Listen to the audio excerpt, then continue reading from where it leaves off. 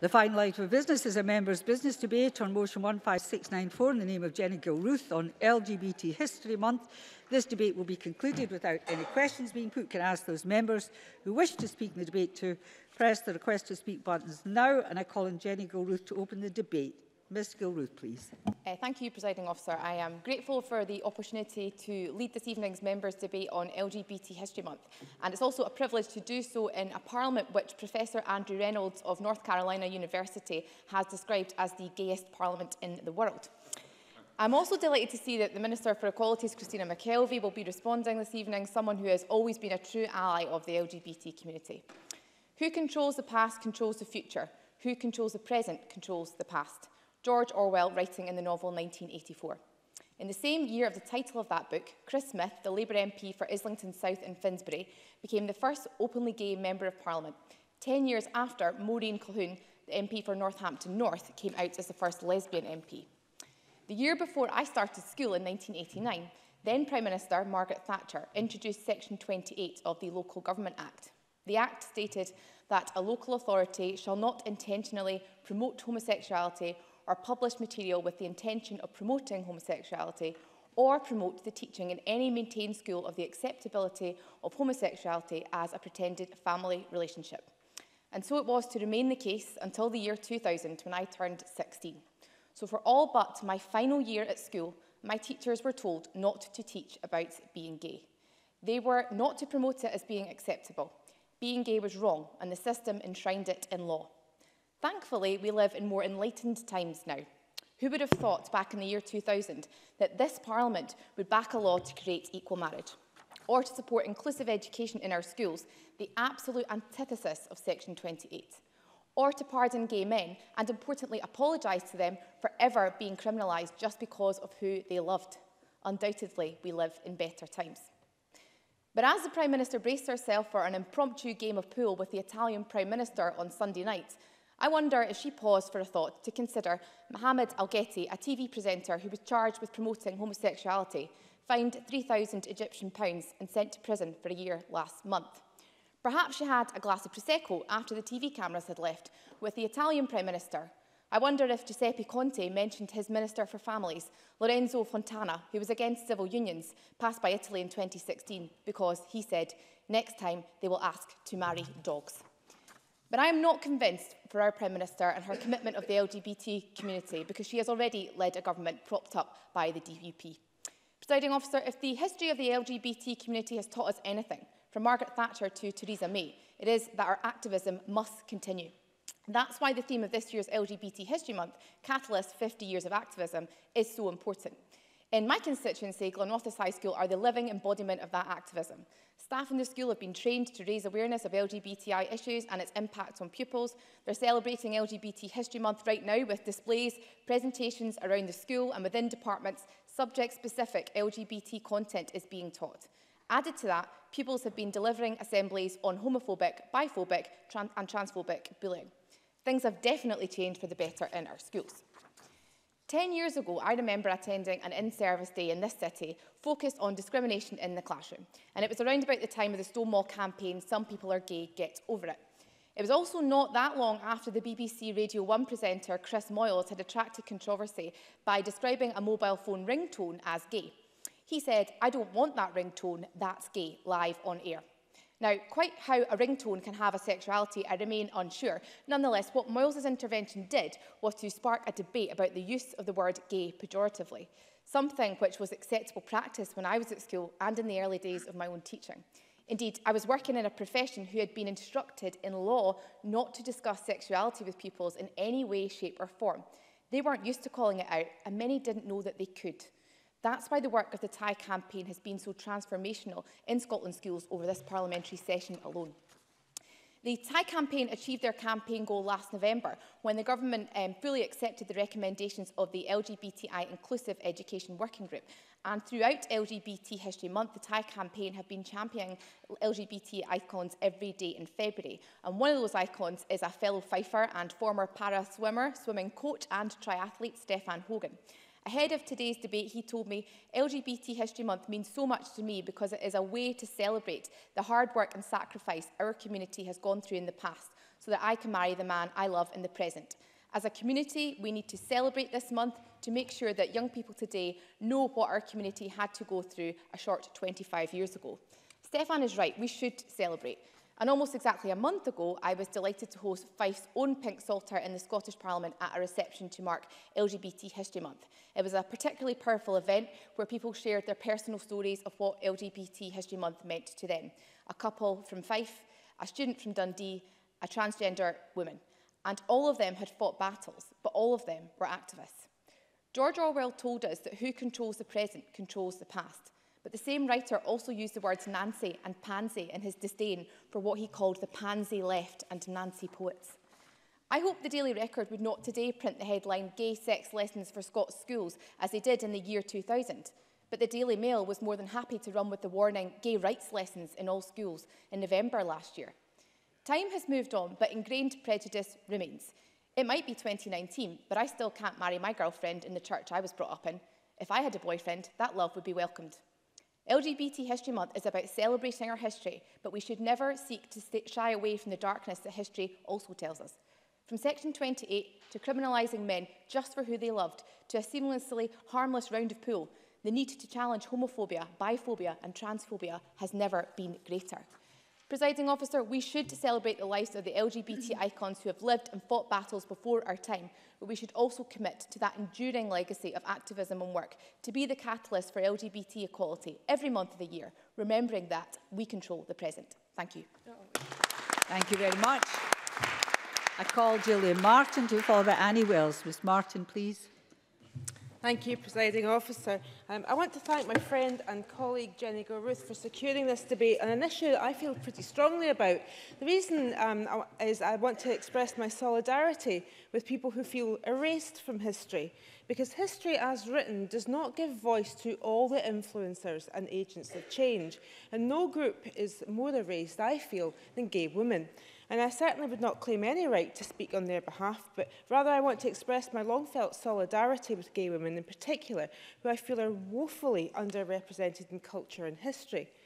I feel this about women in history in general, and if you think it's difficult to find key women who changed our world, then it's doubly difficult to find gay women who did so, because the history has just not been written by women or gay women. Stories of those catalysts need to be told and brought into the mainstream. And I use the phrase often when talking about women in elected positions: if you can't see it, you can't be it. Well, in the case of young women realising their sexuality, if you don't see it, you may think you have to hide it. But the mainstreaming of LGBT characters, specific films, television series, literature, recognising the sexuality of historic figures and the unearthing of the stories of LGBT figures in history is an epically important way of ensuring a society which does not discriminate, and is a platform for ensuring our telling of history reaches a truth that includes every agent of change. And if the catalysts who fought for LGBT rights aren't agents of change, then who is? I want to use the rest of my time today to talk about the importance of cinema in rebalancing the gay women's erasure from history and reflecting history from the perspective of gay women. I'm a former film student, so forgive me, I'm indulging myself. But sadly, many of the films you've heard of detailing gay-female relationships were directed by men. Blue is the warmest colour springs to mind, as does Carol, although based on the work of lesbian Patricia Highsmith. It was directed by Todd Haynes. And English language films where the protagonist is a gay female of significance, well, I can only think of I can't really think of many yet. There's one about the Queen Christina of Sweden in Swedish language, but surely there are great films to be made about Gladys Bentley or Tallulah Bankhead or many of the women in the suffragette movement who were gay. But there's so many great female gay directors out there. Lisa Cholodenko, Kimberly Peirce, Lisa Gornick, Kanchi Wichman, Cheryl Dunye. And we must not forget the work of the Scottish Queer International Film Festival in Scotland to showcase work by LGBT artists.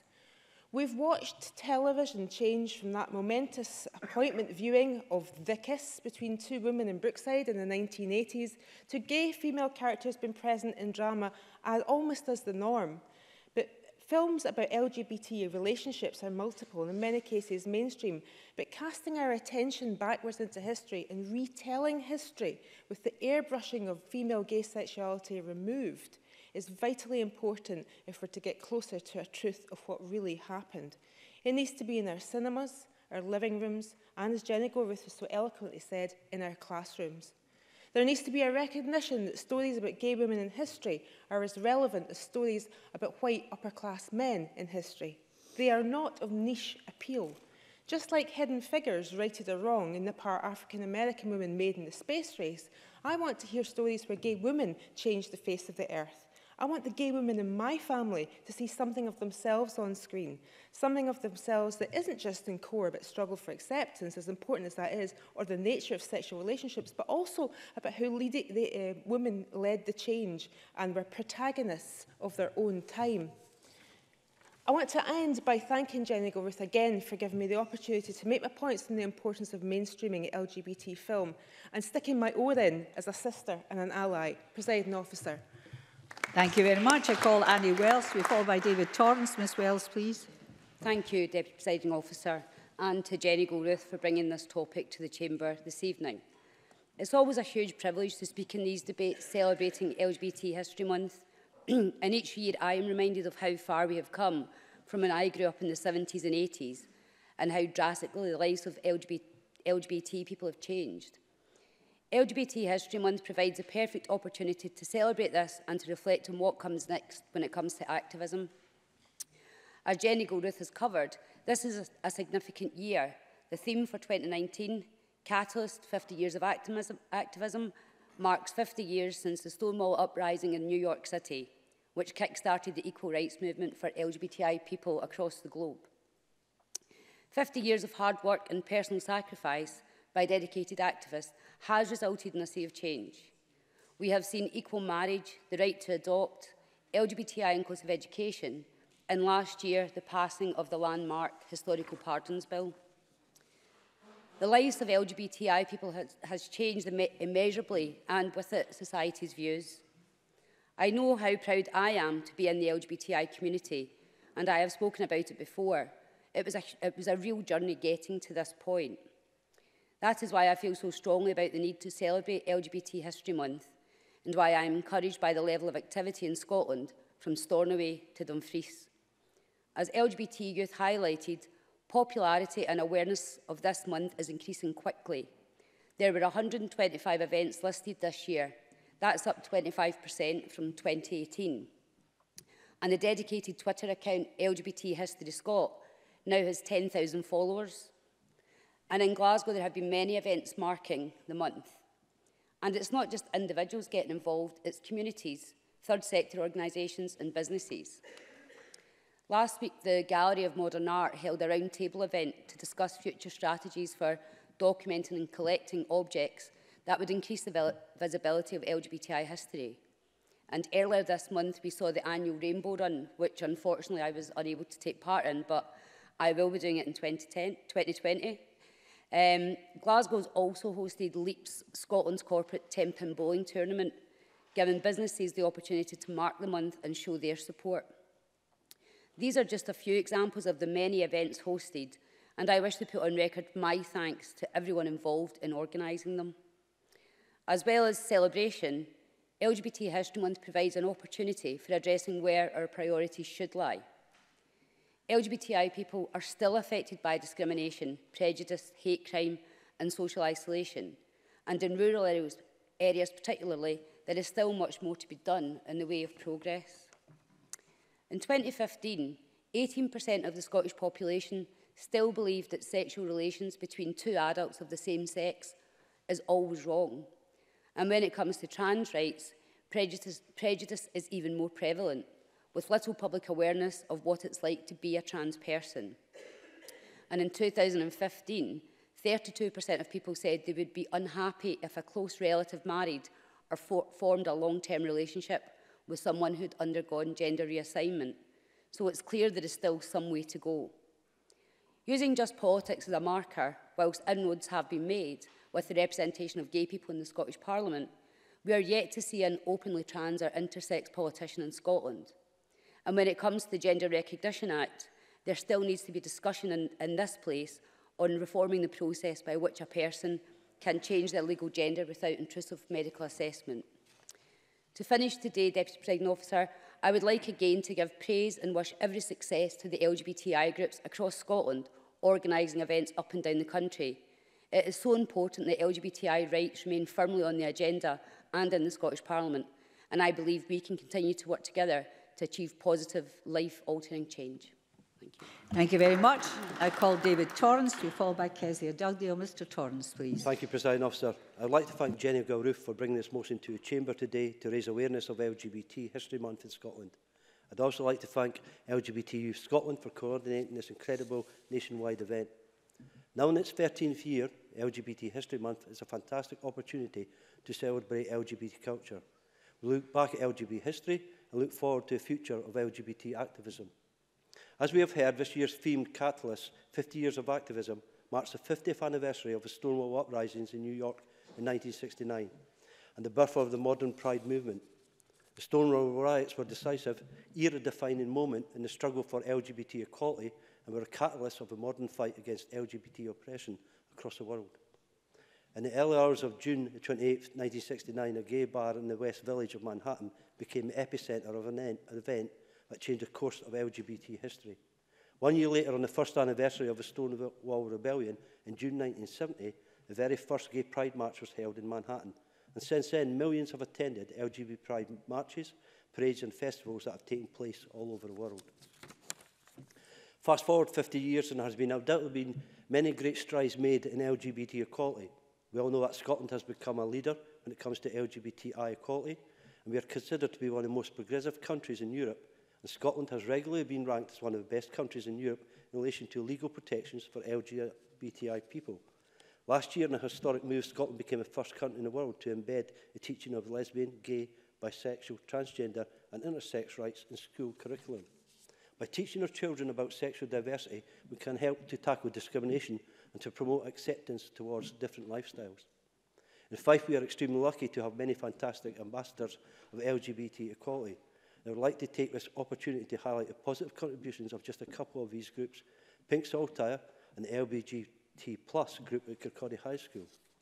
Since its formation in 2014, Pink Saltire has been an inspiration to the LGBT+ community in Fife and wider Scotland. The team's commitment and dedication to breaking barriers and promoting equality and diversity is amazing. A couple of weeks ago, I visited their pop-up heritage hub at the Mercat Shopping Centre in Kirkcaldy and met with some of the team.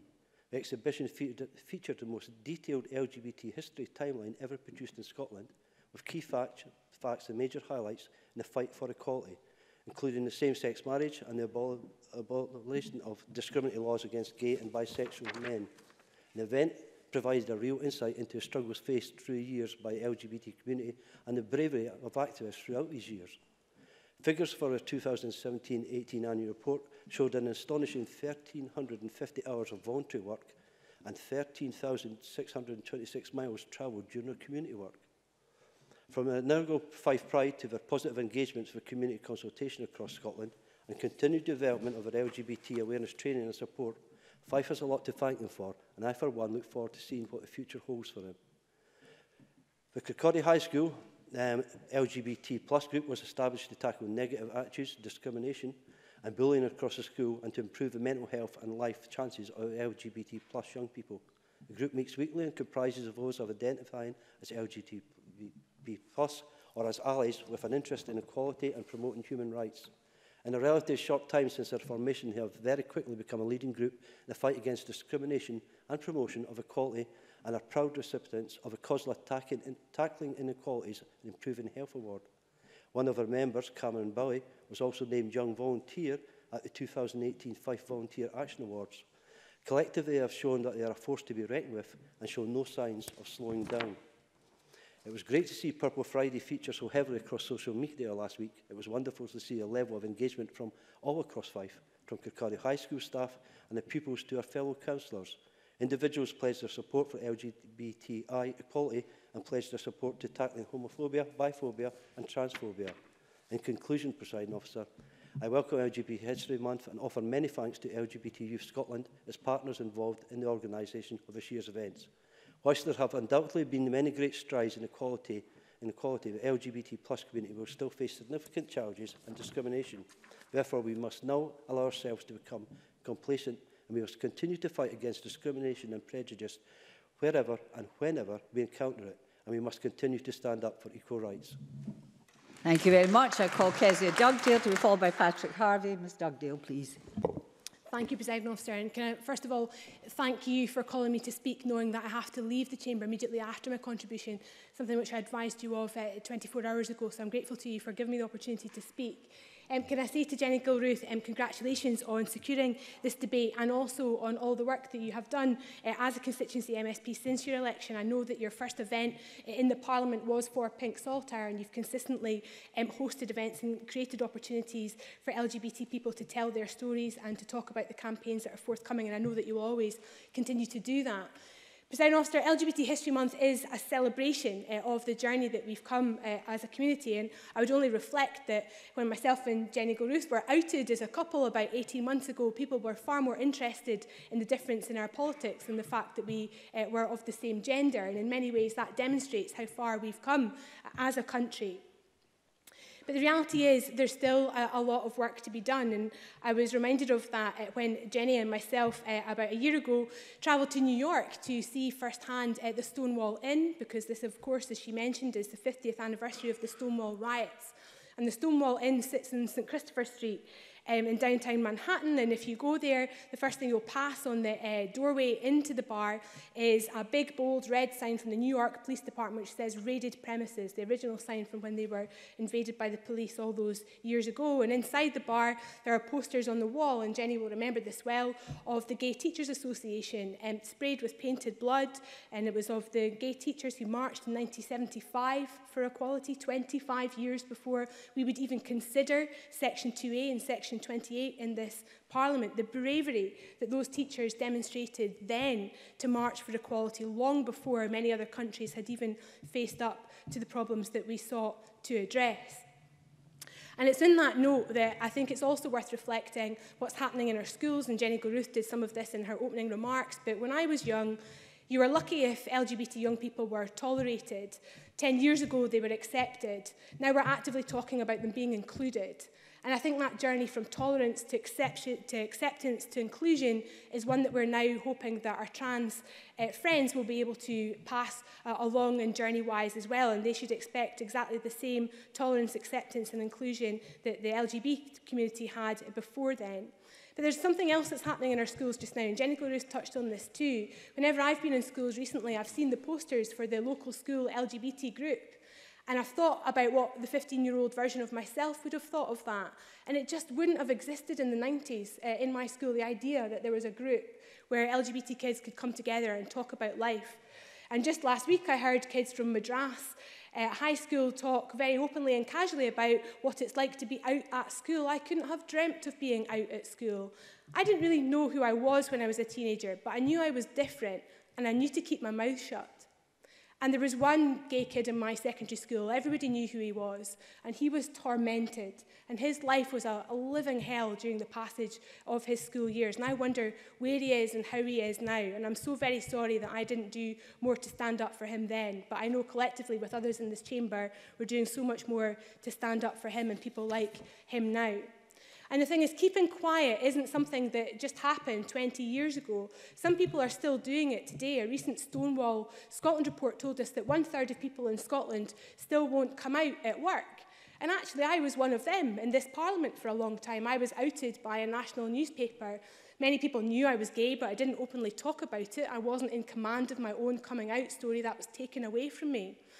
And Harvey Milk tells us that the most powerful or most political thing you can do is come out, but you need to be in a supportive environment to do that.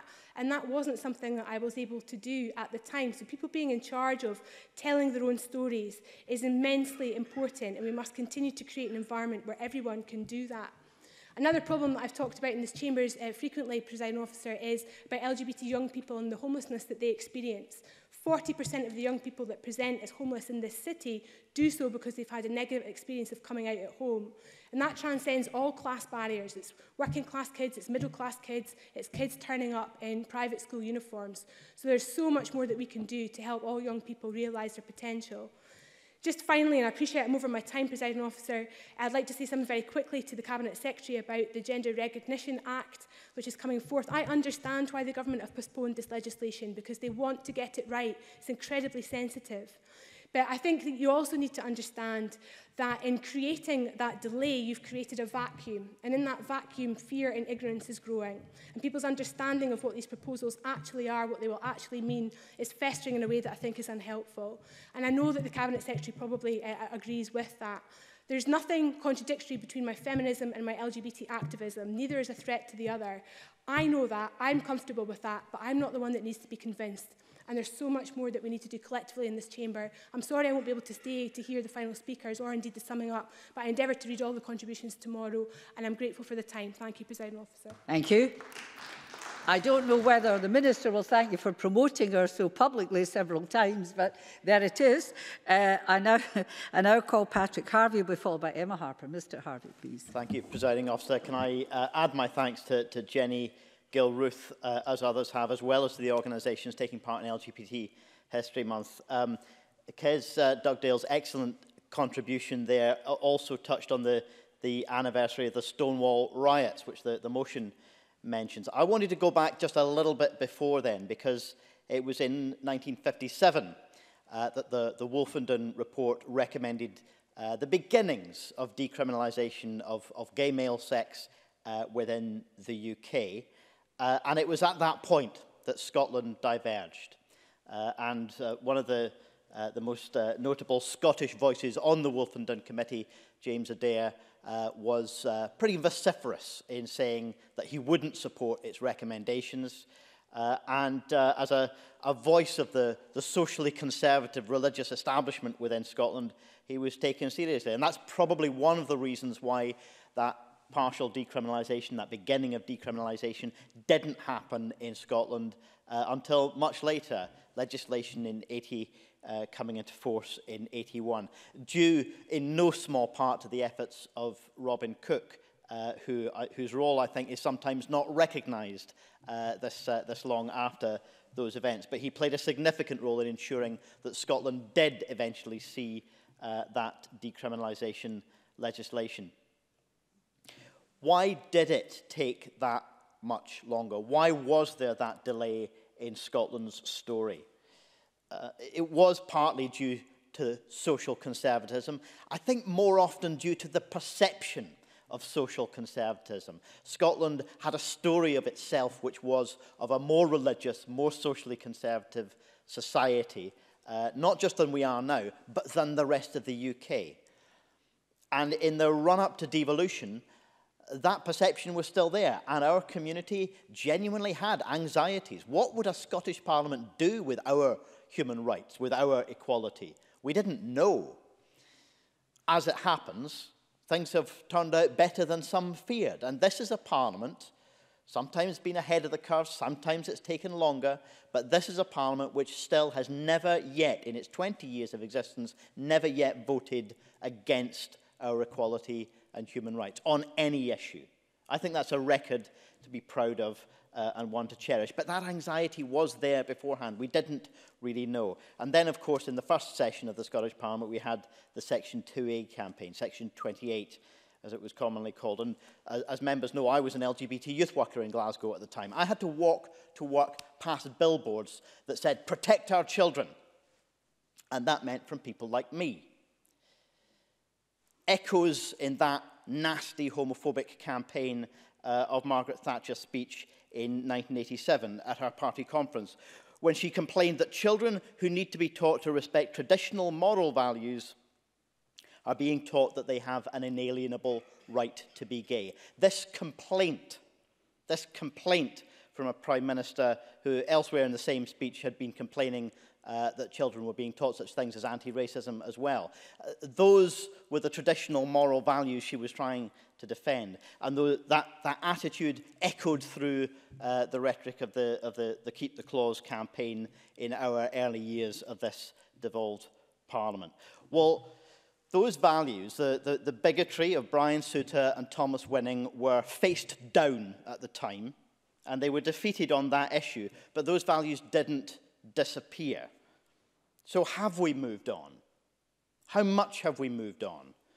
As others have mentioned, that Daily Record headline, "Gay Sex Lessons for Scots Schools," probably wouldn't be printed in the Daily Record now, but it's very little different than "Gay and Trans Lessons for Primary Schools," the headline that was printed in the Sunday Times just this weekend. One of the newspapers which has so cynically driven the vicious anti-trans backlash which is taking place at the moment. So these issues resonate and they echo through time. Telling the stories of our history, that's so important because it grounds us in who we are and where we've come from. But learning the lessons of history, that matters all the more. And what the lessons tell me from those few examples is that we must stand together. That's the only way we make progress. Those trying to separate the T from the LGBT will fail. We must stand up to them just as we stood up to those seeking to oppose our equality and human rights before. Because if they succeed in that, they won't stop at that. So we must ensure that we continue to stand together across the LGBT community, across women's and feminist organisations who support us as well, across the whole of our society, and I hope across the whole of our Parliament. Thank you. Before I call Emma Harper, because I've got several members still wishing to speak, I'm minded to take a motion without notice under Rule 8.14.3, and I'd ask the member leading the debate to move that motion. The motion has been moved. Is the Parliament agreed to extending the debate by up to 30 minutes? Thank you very much. I now call Emma Harper to be followed by Finlay Carson, please.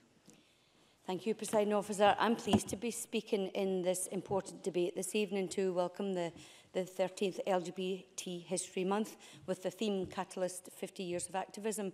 I'd like to start by congratulating my friend and colleague Jenny Gilruth on securing this debate. And from the outset, I would like to note that Scotland is a world leader in promoting equality, inclusivity, fairness and respect. Jenny Gilruth has mentioned this with her comment that this is the gayest Parliament. And I'm pleased that the Scottish Government has these values at the heart of all decision-making, something I'm sure all of us in the Chamber are proud of. And in preparing for this debate, I reflected on some of the history of tackling LGBT discrimination in Scotland, and I think it's worth highlighting. In 2005, discrimination on the basis of sexual orientation and gender was made illegal. Then in 2009, equal rights were given to same-sex couples who were applying for adoption. And just last year, this Parliament unanimously passed the Historical Sexual Offences Pardons and Disregards Scotland Act, which allows for gay people to be pardoned from historic convictions based on outdated legislation which targeted them just because of their sexual orientation. And more recently, Scotland has been regarded as the best country in Europe for LGBTI equality. And the Scottish Government's review of hate crime legislation was also welcome, and I'm pleased that the Government is currently working to implement some of its key recommendations. Presiding Officer, I also reflected on the time I spent living and working in West Hollywood, Los Angeles during the 90s, a time when LGBT issues across America were very contentious. And members may recall that I led a debate in Chamber last year to mark World AIDS Day, where I spoke about some of the stigma I witnessed whilst living and working in Los Angeles. Challenging the stigma and discrimination is so important, and I note that the Thai campaign's success that Jenny Gilruth has already mentioned, and I think it's fantastic to see that that work is going forward. In my South Scotland region, the LGBT community can sometimes struggle to access support because of the rurality of the region, and I welcome Annie Wells' comments regarding rurality, which is great coming from a Ouija. So we have several outstanding people working in the LGBT community, and I'd like to give a shout out to Jonathan Gallagher, Ian Campbell and Alice Pooley from Dumfries and Galloway LGBT+. They know the struggles that people in our rural communities face, and they keep me up to date with their vital work to support people and tackle homophobia and transphobia with support from other agencies around us. And for me, I have contacted the Scottish Horticultural Society with support from a local couple around LGBT discussions.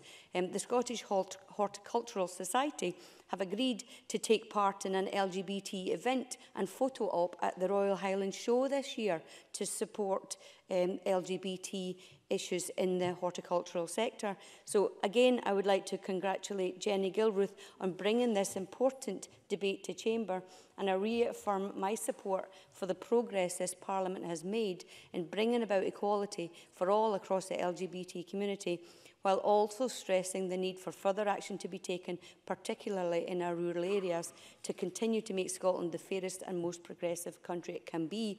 And I love Kezia Dugdale's words, tolerance, acceptance and inclusion. These are perfect words to take this work forward. Thank you. Thank you very much. I call Finlay Carson, who followed by Gail Ross. Ms Ross be the last speaker in the open debate.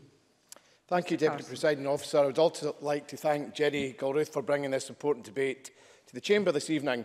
I believe it's important that we continue to mark LGBT History Month, and in my contribution I'd like to focus on the contribution organisations and groups based in Dumfries and Galloway, a hugely rural area where delivery of support can be much less straightforward than in more populated areas. It also represents an opportunity for us to talk about where more work can be done to support the LGBT community, as we all strive for equality in all quarters of society. Although, as other members, including Kezia Dugdale, have noted, with regards to LGBT, there have been great strides across the globe. In rural constituencies like my own of Galloway and West Dumfries, ensuring equity and equality is more difficult to achieve, no matter what the issue, whether it be health, education or social inclusion, and that's putting aside the historic barriers and prejudices facing our LGBT communities. There are issues in delivering equity and equality, not purely in terms of resources and support for organisations, but for reaching out to the individuals who may live at the end of a farm road or in a rural village. That's why I was extremely pleased during this month to see positive things happening in Dumfries and Galloway, with the Dumfries and Galloway LGBT Plus receiving £120,000 from the National Lottery Community Fund, which will be used over the next 3 years. This six-figure sum will be used by the group to offer support and to ease rural isolation and rural communities through a range of different social activities.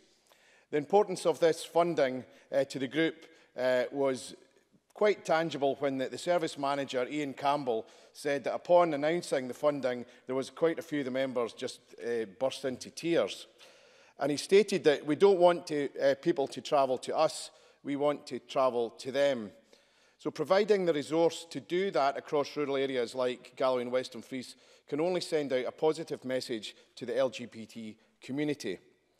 I know that Dumfries and Galloway LGBT Plus recognise issues relating to the issues we have and the identities and the issues affect more than just individuals themselves, but also their friends and families and colleagues.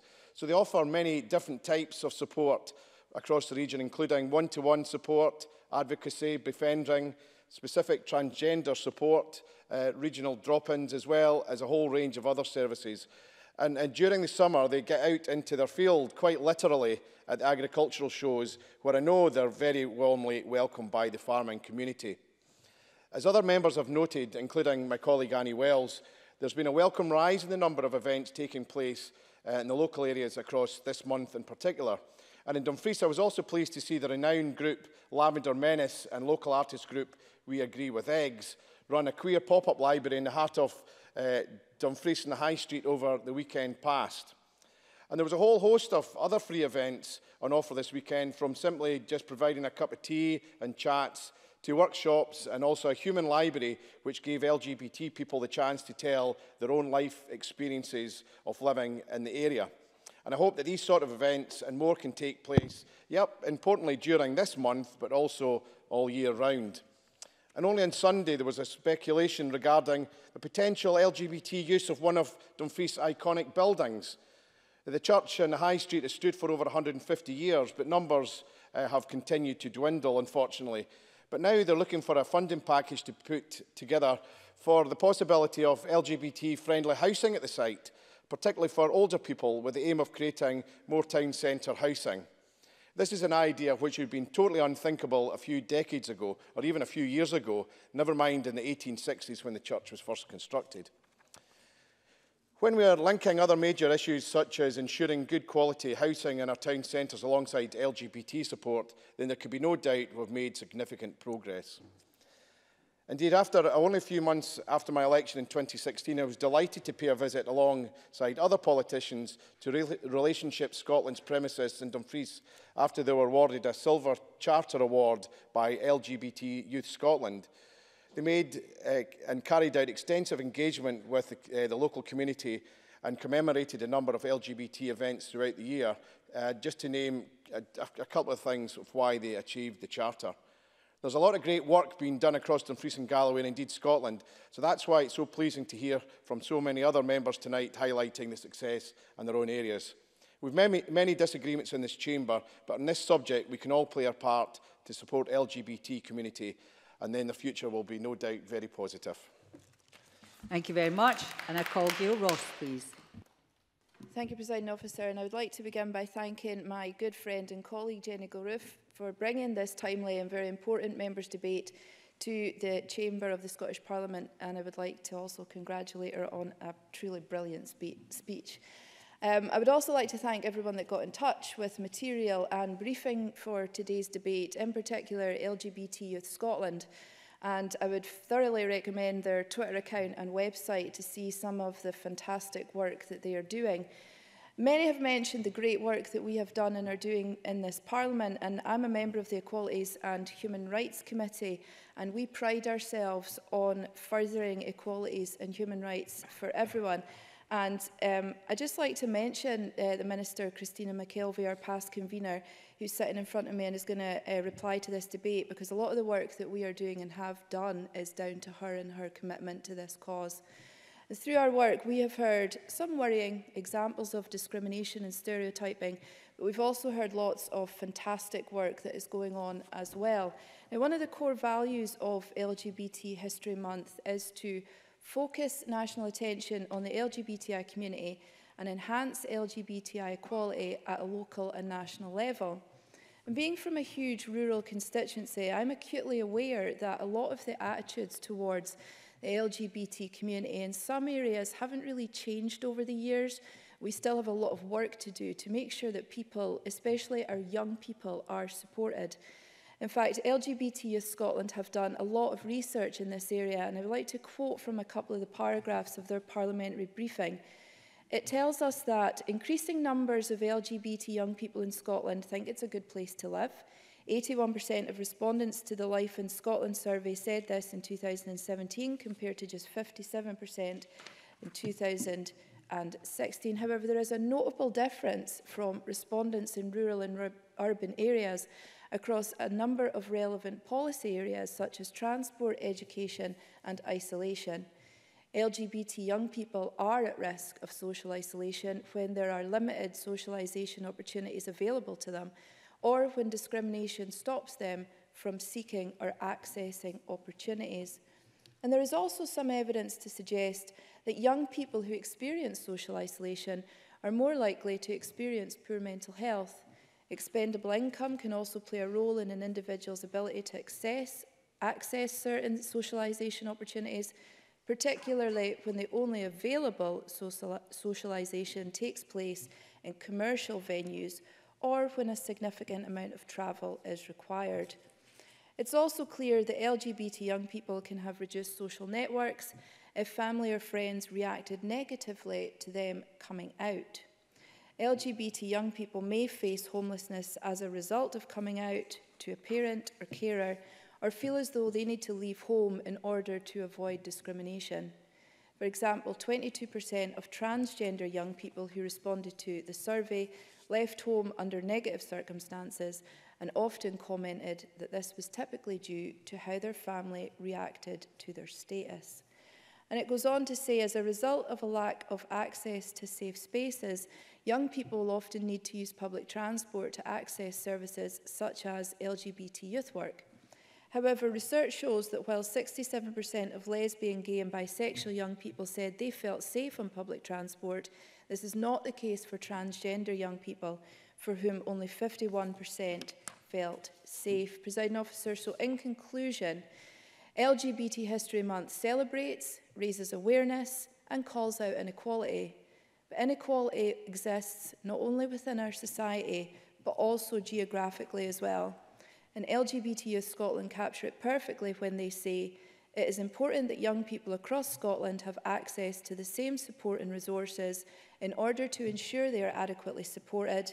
This will help build resilient and welcoming rural communities which are open and welcoming to LGBTI people. Thank you. Thank you very much. And I call on Christina McKelvey to close for the Government. Minister, please. Thank you very much, Presiding Officer. Can I thank Jenny Gilruth for bringing this debate to the Chamber, and to also thank all the members for their amazing contributions. But can I just say to Jenny Gilruth, you are a true champion.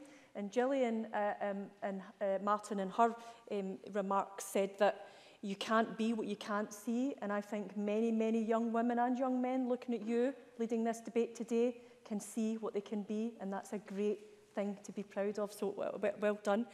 Presiding Officer, I also had the privilege of attending Pink Saltire's parliamentary reception. It was a fantastic event. It celebrated LGBT History Month.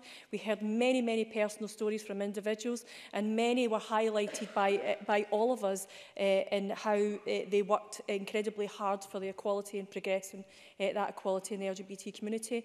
From the couple from Fife who spoke about their personal experiences, from the young purple dragon from Dundee, who is a young person, talked about her experiences, and from the very deep, emotional and honest speech from a trans woman called Stevie Maybanks. Absolutely amazing speeches from them all from different perspectives, but all saying the same thing. We have made progress, but we have much, much more to do.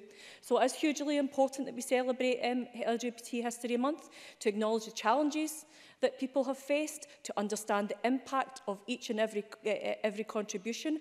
And each and every contribution at that event, I can't overstate it, how moving it was, but it also took us that step forward to eradicating that discrimination, eradicating that prejudice, and actually creating that equal world that we want to see for LGBT people.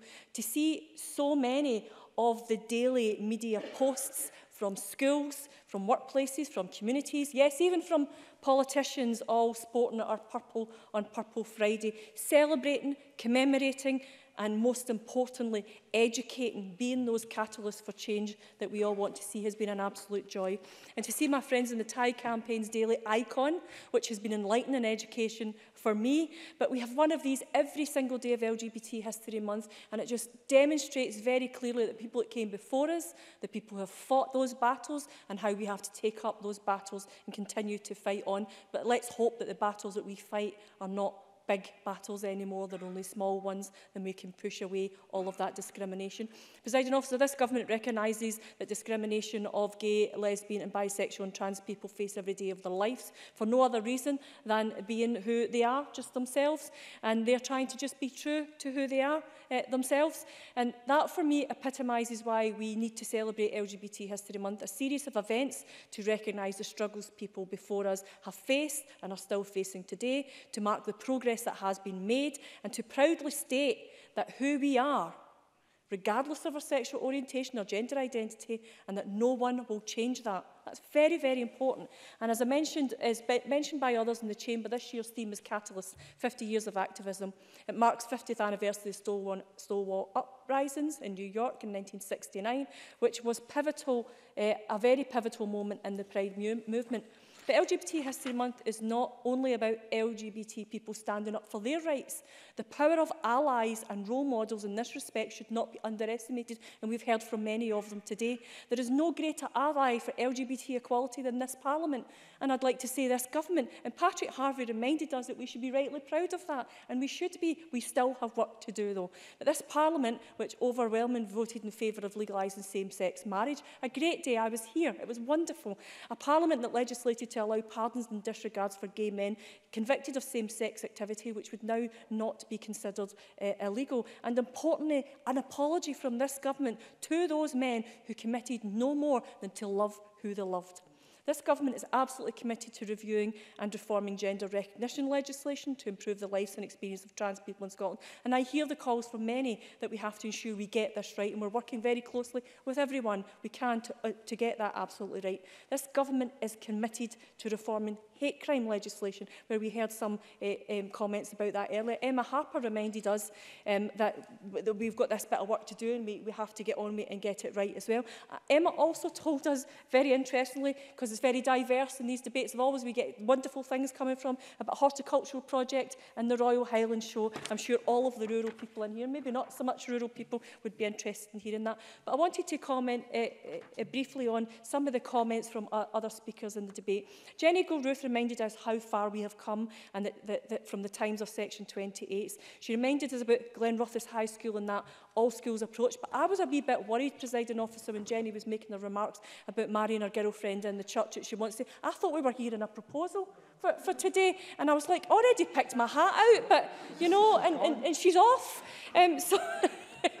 But she reminded us about how important that is, of these wee things that make you the person that you are and how important they are. Gillian Martin reminded us about the intersectionality and the issue about gay women in politics, influencers, telling us that that history, that truth is agents of change in our cinemas, in our living rooms and in our schools, and being what you seeing what you can be is incredibly important. Annie Wells also talked about the community approach to LGBT History Month, the Rainbow Run.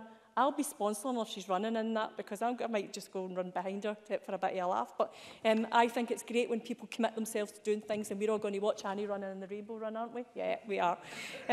David Torrance reminded us about the vibrancy of the Pride movement, that education changes cultures, and he knows that from Kirkcaldy High School. I know that from Kirkcaldy High School because we've heard from him in this place. But he warns us against complacency, which leads me on to Kezia Dugdale's remarks and a reminder about the Stonewall Inn, about the posters of raided premises, of blood-daubed posters for the gay teachers, about the fact that tolerance, acceptance to inclusion is the route that we should be taking, and reminding us that people were tormented, and that people we know are tormented, and how do we create the environment where people can tell their own story. And Patrick told us to learn the lessons of history, and that's why History Month is so important.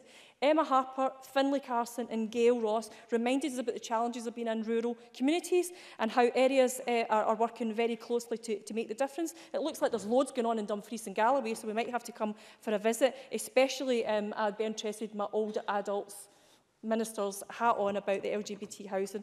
And Gail Ross recalled about the fantastic work of LGBT Youth Scotland and everything that they do. Presiding officer, these achievements have meant that Scotland is recognised as one of the most progressive countries in Europe for LGBTI equality and human rights. But the truth is that this progress would not have been made had it not been for the tireless work of the organisations and activists, some of whom I will expect will be watching, who have sought day and night to advance equality for LGBT people in Scotland. We thank them deeply for their activism and their work.